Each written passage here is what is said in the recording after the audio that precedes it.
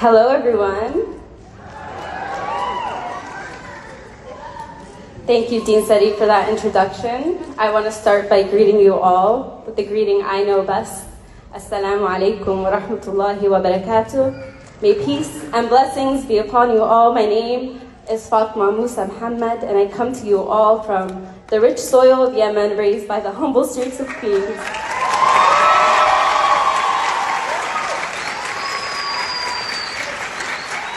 It is my honor, and I'm humbled to be standing before you all as a selected class speaker, daytime speaker of the class of 2023.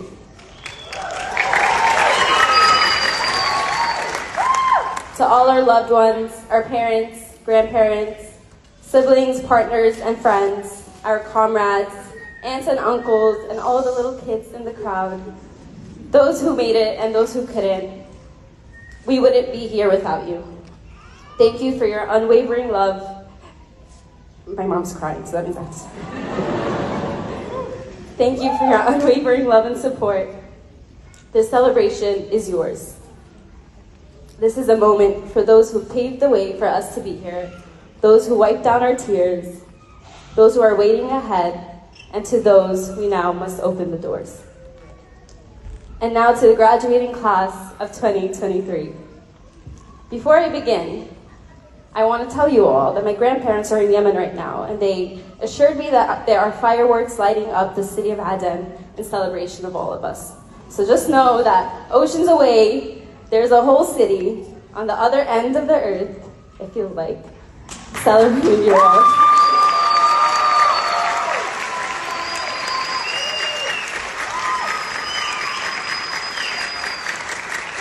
To the class of 2023, the moment we have all been waiting for is finally here. The class that began this journey during a season of grief. A season where ambulance trucks were the only noise in town and our neighborhoods became sort of ghost towns.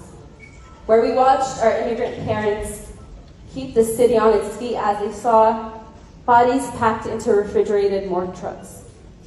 The class that saw nothing but black Zoom square boxes for the first 2 years. There's a lot I can say about the loss and the pain we've all endured over the last 3 years, but I am reminded of Frantz Fanon's words. Things get bad for all of us, almost continually, and what we do under the constant stress reveals who and what we are. And so I'm here to celebrate who and what we are, who you are. Like many of you, I chose CUNY School of Law for its articulated mission to be law in the service of human needs. One of very few legal institutions created to recognize that the law is a manifestation of white supremacy that continues to oppress and suppress people in this nation and around the world. We joined this institution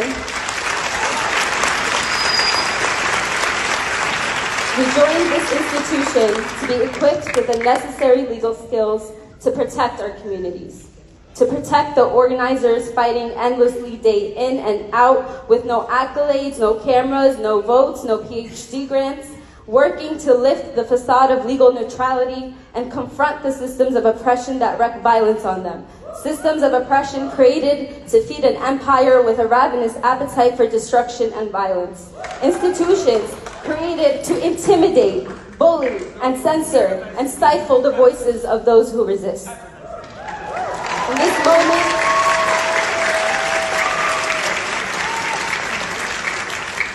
In this moment of celebrating who we are, I want to celebrate CUNY Law as one of the few, if not the only law school, to make a public statement defending the right of its students to organize and speak out against Israeli settler colonialism.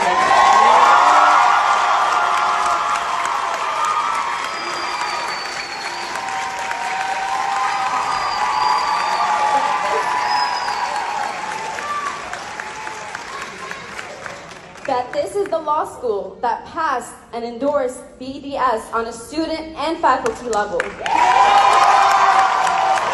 Recognizing that absent a critical imperialism, settler colonialism lens, our work and this school's mission statement is void of value.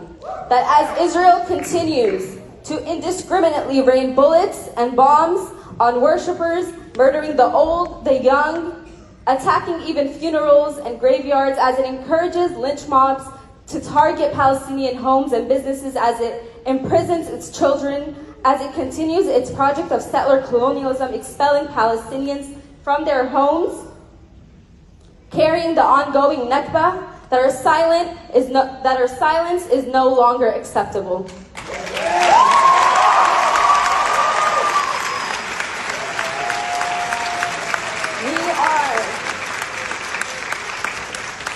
We are the student body and faculty that fought back when investor-focused admin attempted to cross the BDS picket